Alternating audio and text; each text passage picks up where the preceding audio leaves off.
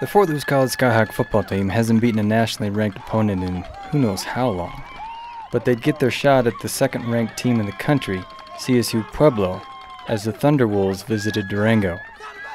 Pick up the action in the second quarter, Skyhawks trailing 10-7. Cameron Padilla catches the pass and takes it to the CSU-Pueblo 1-yard line. One play later, quarterback keeper by Jordan Doyle, who would fumble. Fortunately, Austin Shaw is there to cover the ball for a Skyhawk touchdown.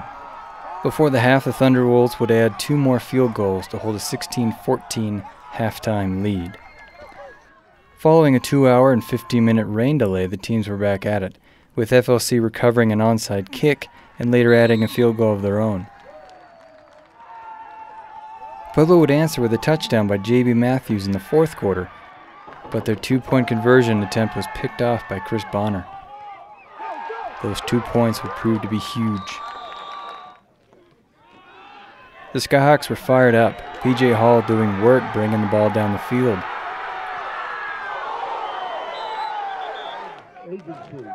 Waning minutes of the fourth quarter, and Coach John L. Smith giving last-minute instructions to his guys. It came down to this. First down run by P.J. Hall up the middle. Second down pass from Jordan Doyle to Jordan Gillen to the 3-yard line. Third down, Hall stuffed for no gain. Fourth down on all the marbles, Doyle to Gillen for the reverse. No! A pass to Thompson for the go-ahead touchdown.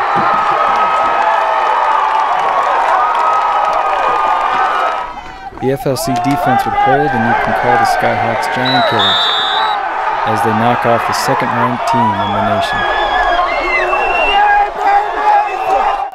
This Thursday, October 16th, the Skyhawks get another shot at knocking off another top 25 team when the Colorado School of Mines comes to Durango for FLC's homecoming game, which begins at 6 p.m. The game will be televised on CBS Sports Network, so we'll see you there. Go Skyhawks! You know, this is, and I told them this, you know, I've been in Notre Dame Stadium and beat them there, and been at a lot of places, a lot of bowl games, beaten #1 UCLA in the Rose Bowl, and this is as big as it's ever been in my career, and I can't be more proud of these guys than I am. I mean, they hung in there and they fought from the bottom of their heart, and now we have to build on that, and we have to realize that, you know, we can beat anybody if we'll do our part one play at a time and just continue to grind it out at the end. So it was a great team victory.